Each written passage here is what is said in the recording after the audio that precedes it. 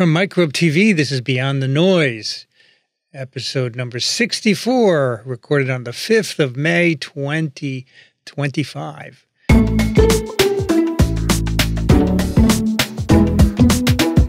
I'm Vincent Racaniello, and joining me today is your host, Dr. Paul Offit. Hi, Vincent.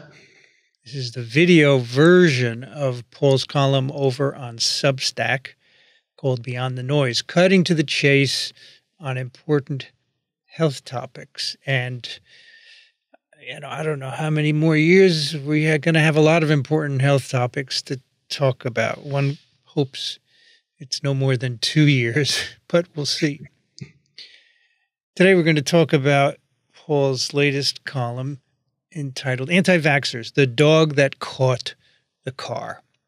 And you write that anti-vaccine activists have been around since the 1800s. In fact, there's a painting which you've seen coming up around in Jenner's day of people getting his smallpox inoculation and growing cow parts from the inoculated area, and it's distributed by the Anti-Vaccine Society. So already back then, which was late 1700s, I think that was. Right. I think the painting was 1804. It was by James Gilray. And you see in the middle is Edward Jenner, a disinterested Edward Jenner, sort of looking askance, while people around him who he's recently inoculated are developing bovine characteristics, snouts, floppy ears, tails, and everybody's frightened by all this. And it was a powerful picture.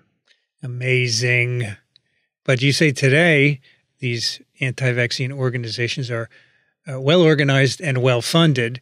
So that begs the question, where do they get their money from? By interested donors who many of whom are wealthy, who believe that Informed Consent Action Network or Children's Health Defense are representing their point of view, which is that vaccines are unnecessarily dangerous and should be eliminated. Yeah, there's always going to be those kinds of individuals. All right, now back to the car and the dog. You write that probably 3,000 people are infected with measles in the U.S. How do we know this? Well, we don't. We're guessing. I mean, the CDC, due to sort of cutbacks in funding and personnel, cutbacks in funding for surveillance, are basically guessing. So if you look on the CDC's website, you'll see there's between 900 and 1,000 confirmed cases, often confirmed by PCR, confirmed by serology. But a lot of people don't necessarily see their doctor when they have measles, especially in these sequestered communities like the Mennonite community in West Texas. So you're guessing. But when I've talked to people on the ground, like Catherine Wells in Texas, or others at the CDC, the sense is that this is much worse. And it could be at least 3,000 cases and as many as 5,000 cases right now. You've already seen 3 deaths in this country from measles, which are the total number of deaths we've had in the last 25 years is now seen in 1 year. We had, the first child death from measles in this country since 2003. And now we've had 2 children die, and there may well be a 3rd child who dies. Looking at the current hospitalization rate, the current doubling rate, I think this isn't the end of it. So 3 people have died, 2 of them are children. And you write, this is not a good look for anti-vaccine activists. Let's go over the ways they're trying to distance themselves from the deaths. So the first is they're saying the first death was medical malpractice. Can you explain that? Right. So what's happened is that these groups like Informed Consent Action Network or Children's Health Defense, which are anti-vaccine groups, have sort of formed a crisis team. So when a child dies of measles, they sort of send their folks in there. In the case of malpractice, they send in a physician named Dr. Pierre Corey, who presumably read the medical record and decided that this child didn't die of measles, is what he said. The child died of Mycoplasma pneumoniae pneumonia, which is, a generally benign pneumonia. It's often referred to as walking pneumonia. But he offered then this notion that because they started this child on vancomycin and a 3rd-generation cephalosporin, which is typically what you would give for a secondary bacterial pneumonia on top of a measles pneumonia, because those secondary bacterial pneumonias are caused by Staph aureus or group A beta hemolytic strep or pneumococcus. So that would be a good starting way to give antibiotics, those two antibiotics. But he said because you didn't give a macrolide antibiotic, which would have treated the mycoplasma, that this was medical malpractice. Now, in fact, when challenged, he was challenged with that question and asked, but mycoplasma is usually fairly benign, don't you think? And so then he changed his mind. He said, well, you're right. He thinks that this virus, the measles virus, was weaponized by someone in a bioweapons lab to be particularly virulent. So he sort of changed his story. That's ridiculous that it was weaponized. There's zero evidence. And anyway, from someone who's been modifying viruses for over 40 years, nobody knows how to make a virus more virulent. These people think you can just snap your fingers in a lab and make viruses more virulent. Oh my God, nothing could be farther from the truth. And it's virulent enough.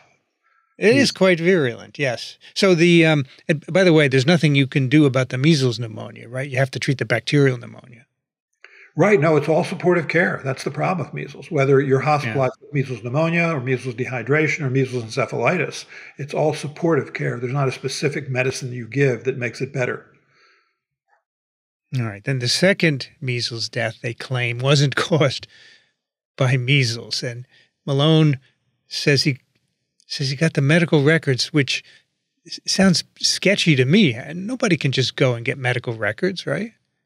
The parent would have to allow for that. So who knows? I mean, so he's tried to say, and he's a brilliant man, Robert Malone. I mean, he did important work on mRNA technology in the late 1980s. That's my dog, by the way, walking in the back. Oh, it's appropriate for today. But he argued that it was something else. It was tonsillitis. It was infectious mononucleosis that was associated with this death, and that essentially that the New York Times, which had reported it as a measles death, had lied. But in fact, the doctors immediately stood up and said, no, this was measles pulmonary failure, presumably from measles pneumonia. So again, it was a measles death. So they're trying to distance themselves from this by saying, not us, this isn't measles, as a strategy, knowing that having children die because they've been so successful at scaring people away from vaccines is not a good look for them. I don't know why he's gone off the deep end, Malone. Maybe he's mad that he didn't get enough credit for the mRNA vaccines, but this is really totally anti-scientific, right? Right, and it's sad. I mean, he really did do important work on mRNA technology, both in cells as well as in laboratory animals. Then to make the point that mRNA itself could be used as a drug or used as a vaccine, that was an important observation, and it's a shame. It was published in Proceedings of the National Academy of Sciences, and now he's kind of distanced himself from science at some level. So what was actually what would they write on the death certificate for this second? Would it be measles, bacterial something secondary to measles? I think for that second case, it was measles pulmonary failure. Measles pulmonary failure. Okay. All right. Then the other thing they say, and RFK said this on the very first time he talked about it at a cabinet meeting, measles is no big deal. Incidentally, there have been 4 measles outbreaks this year. In this country last year, there were 16. So it's not unusual. We have measles outbreaks every year. Many countries have measles. And RFK actually said we should be proud of just 3 deaths, which seems to me incredibly perverse, right? I would compare it to what's happening in Europe now. We've had 640 cases here. They've had 127,000 cases and 37 deaths. And so what we're doing here in the United States is a model for the rest of the world. That was the most upsetting thing, actually, I think that RFK Jr. said regarding this outbreak. He said that if you compare us to he said European region of the World Health Organization, but by which he meant Eastern European region, that they had 127,000 deaths last year, and that they had 127,000 cases last year, and that they had 36 deaths. And when you compare us to them, we're like the envy of the world. But, Romania has always had a couple thousand deaths a year from measles, and Kazakhstan. So don't compare yourself to those countries. Compare yourselves to France or Germany, where we haven't done well at all. So I thought that was not only disingenuous. But what it's saying is it's saying it's okay that those children died because we're doing better. It's okay that those two healthy, young, 6 and 8-year-old children who were perfectly well nourished died of a completely preventable illness. That is tragic, but it's being portrayed as something that not to be embarrassed about, but something to be proud of, was, I thought, the most disingenuous thing he said to date on this subject. In fact, we haven't had measles deaths, 3 measles deaths for many years, right? So we've gone downhill. Right, that the 3 total deaths we've had this year equals the total number of measles deaths over the last 25 years. And this is the first child to die of measles in this country since 2003, more than 20 years ago. So we're doing much, much worse. And the fact is we eliminated measles from this country by the year 2000. We showed we could do that. We showed with 2 doses of a vaccine and enforcing school vaccine mandates, we could eliminate measles from this country. A tremendous accomplishment for the most contagious of the human pathogens or human viruses. And now we've stepped backwards. And that should be what is said here, is that this is embarrassing how we have these deaths that are completely preventable. I mean, every child death is a tragedy, but when it's preventable, it's all the more tragic. You know, I can't recall any public health official before RFK minimizing any infectious disease. I mean, every case, every outbreak is always a reason for concern, and the officials have always portrayed it that way up till now, RFK. I just don't get it.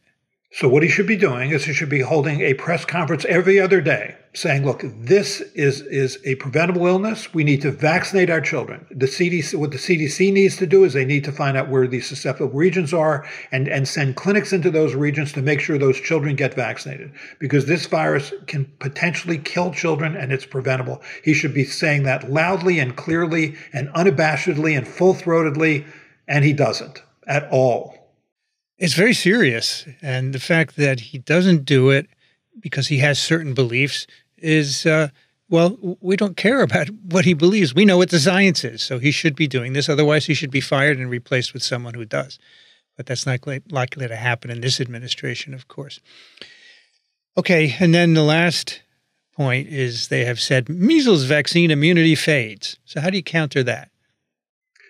It doesn't. I mean, he keeps trying to make an argument for the disease. And twice. Once he said that natural infection with measles protects you against measles for the rest of your life, which is true. But then he goes on to say that vaccination, immunity fades 4.7% every year. The vaccine's weighing about 4.8% per year.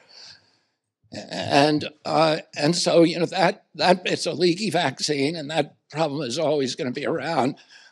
He makes these things up. I mean, obviously, if with all you need is immunological memory cells, with 2 doses of vaccine, you will have a high frequency of memory cells, which will protect you for the rest of your life. And the evidence for that is that we've eliminated measles from this country. If what he's arguing that immunity fades 4.7% every year, then most adults should be highly susceptible to a disease that walks into this country all the time. I mean, international travel is common. Although we eliminated measles in 2000, we didn't eliminate people coming into this country with measles. And if all these adults were susceptible, we would have never eliminated it. So that's just wrong. He also makes the case that natural measles infection protects against cancer, protects against autoimmune disease.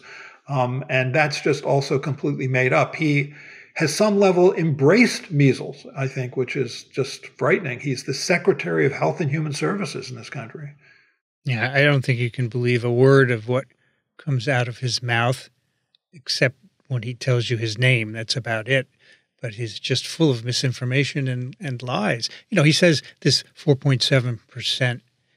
And people think, oh, this guy has a number. He must be right, without checking it, right? He counts on the fact that no one will check on it. It sounds right, makes sense. Sure, why wouldn't immunity fade? And it's just a complete, utter lie. But Paul, the Senate checked him, and they still confirmed him. So it doesn't seem to matter.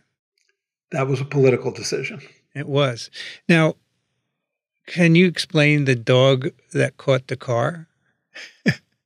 Right. So it's an old expression. I don't know. Maybe it's just I'm old, but so dogs chase cars. But then sometimes if they actually catch the car and they sort of nip at its tires, then they'll get caught under the tires. And I think the point I'm making here is that it's not the dog that's getting caught. It's the children that are getting caught under the tires at this point.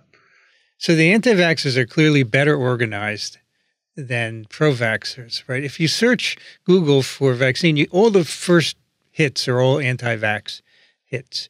This has to be changed in some way. Somebody needs, or some organization. I know there are many good websites like the one at CHOP on vaccines, but it's not good enough because people think that we're all in a conspiracy and we're all being paid off to say this. Is there any way that we can be more dominant than the anti-vaxxers?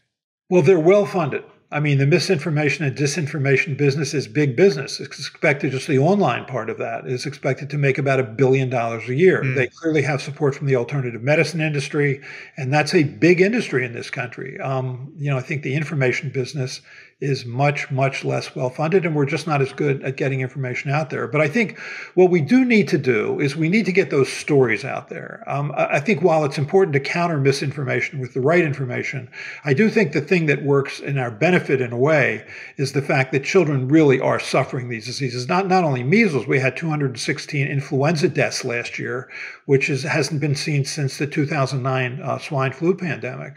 We've had a massive pertussis epidemic this year, with many states experiencing pertussis deaths that hadn't experienced pertussis deaths in years.